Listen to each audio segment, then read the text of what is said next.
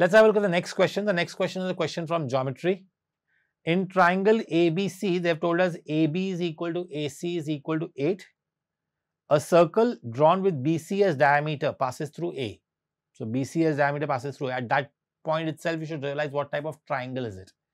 Okay, because if BC is the diameter and the circle passes through A, which means it's a right angle triangle. Another circle drawn with center at A passes through B and C.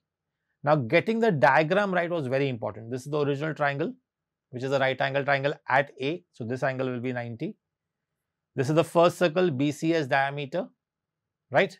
They have told us this is 8 and this is 8. So finding BC is very, very simple. It will be 8 root 2. I hope everybody realized why is it a right angle triangle. I'll repeat that, because if BC is the diameter and which means triangle ABC, the BAC becomes a semicircle, and therefore angle inscribed in semicircle is always 90, and therefore angle BAC is 90, right? Now there's one more circle drawn passing through, not passing through B and C, with A as a center. Now getting this circle right was very important. This is the second circle. We want to find the area which is overlapping between both the circles. So if you look very carefully, this will be the area overlapping between both the circles. Now, this whole area is actually now going to two parts. One is the semicircle itself, which you can see. That is the part I told you, BAC. If you want, I can just shade it with red. This is the part. This is the semicircle. So area of the semicircle will be very straightforward. What is the area of a semicircle? Half pi r square. So that will be straightforward. We already know diameter. Diameter is 8 root 2. So your radius will be 4 root 2. So half into pi into 4 root 2 into 4 root 2. Root 2 into root 2 is 2. That will cut over here. 4 4s are 16.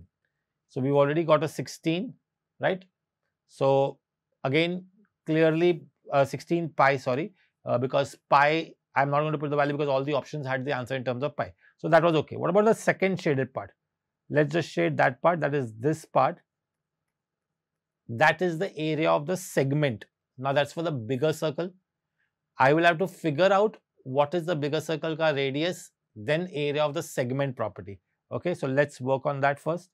So for the bigger circle, they have said center A and the circle is passing through B. So AB becomes my radius. So for the bigger circle, radius is 8.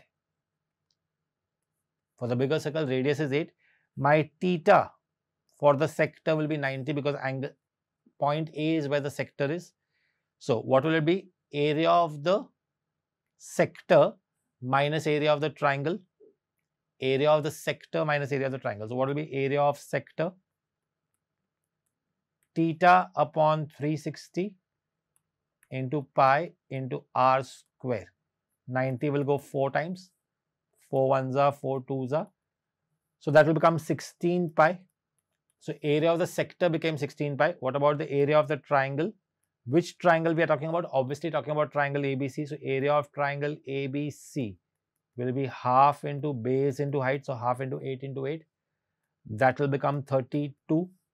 So we have to subtract this minus this. So that will give you area of segment. And we have to add the original 16 pi. So area overlapping, the answer which we want, will be 16 pi plus 16 pi minus 32. That will become 32 pi minus 32. 32 common, pi minus 1, which will be the third option. Not very difficult if the diagram would have been given. So my whole point is that in this question, the whole question depends upon the diagram. Once you get the diagram right, I thought the question was very straightforward, a standard question. Maybe getting the diagram was a little bit difficult for a lot of students.